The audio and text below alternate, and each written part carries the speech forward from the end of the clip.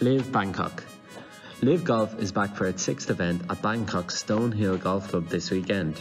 It is LIV Golf's 3rd event in 5 weeks as the league ramps up its events towards the end of its season. LIV will have its 12 teams, all of its best players, and the usual LIV vibes at the tournament before the league visits Saudi Arabia next week. Finally, the season finale will be played at Trump National in Florida at the end of October. In LIV's first year, it will have played 8 events in 3 continents and really disrupted professional golf as we know it. LIV has signed 72 golfers and has grown in strength and popularity over the past few months. So, what to look out for? As with every LIV Golf event, this one has lots in store. There has not been any signings since the Chicago event, and LIV Golf seems pretty happy with its roster at the moment. Only Hideki Matsuyama is still being pursued this year. Although we can look at Patrick Cantlay and some of the other popular Asian golfers to possibly join early next year. With the field remaining the same, will we see another interesting tournament on the course? The defending champ. Cam Smith is the defending LIV champion after winning the previous tournament in Chicago. Smith earned the win over Peter Illen and Dustin Johnson. Wacky Neiman played really well here, and we wonder will he respond. Bryson DeChambeau and Matt Wolff have also been playing very well.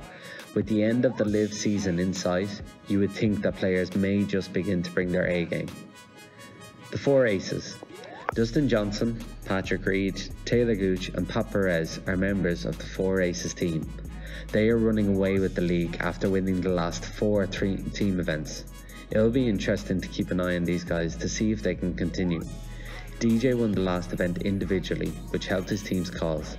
Reed and Perez haven't been in the best of form recently. Taylor Gooch was in Europe this week, and in order to try gain more world ranking points.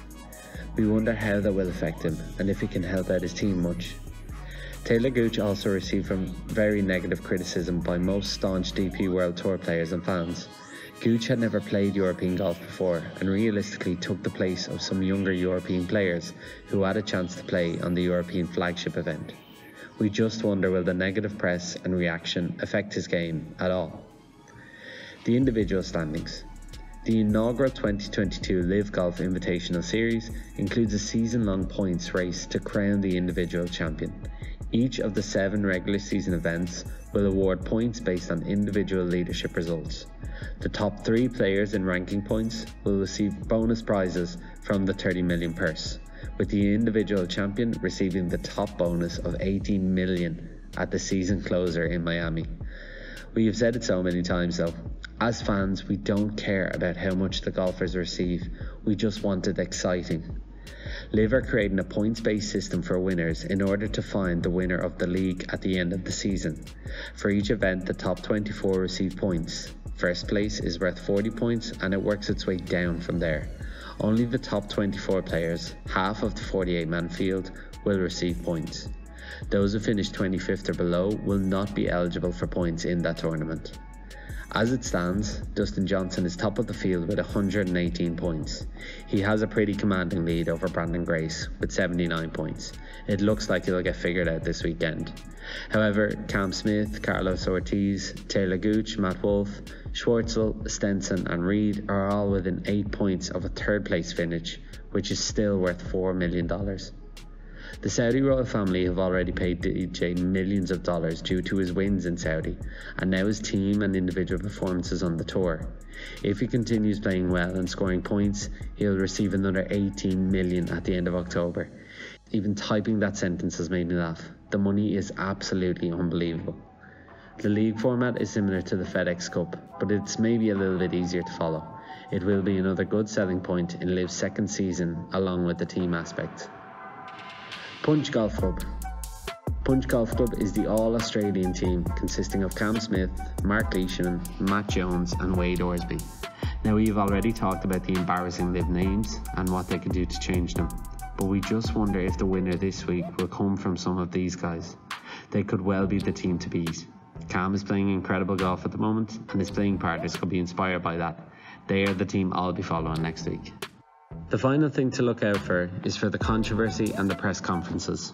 So far at every LIV tournament, the press have pushed these golfers on their reasons for joining LIV. sports washing and battling against the PGA Tour. In particular, the international players may have a lot to answer for after they have been excluded from the PGA's President's Cup. The President's Cup pitted the best international players not from Europe against the USA's best. Cam Smith, Leishman and Neiman would have been definites for this tournament had they not joined LIV. The press will definitely be all over this question. The press conferences go live during the week on YouTube, and they're always great to watch. LIV Golf will begin on Friday the 7th, and the tournament continues until Sunday the 9th of October. Once again, it will all be live on YouTube. The shotgun start makes it interesting viewing, and it is a good product to watch. We can't wait for another weekend of exciting golf. So let us know in the comments if you will be watching LIV. Who have you got for the individual winner and team winners? We think Cam Smith and his team punch. As always, thanks so much for watching our channel. Please like and subscribe for regular golf news and opinions. And as always, thanks for watching.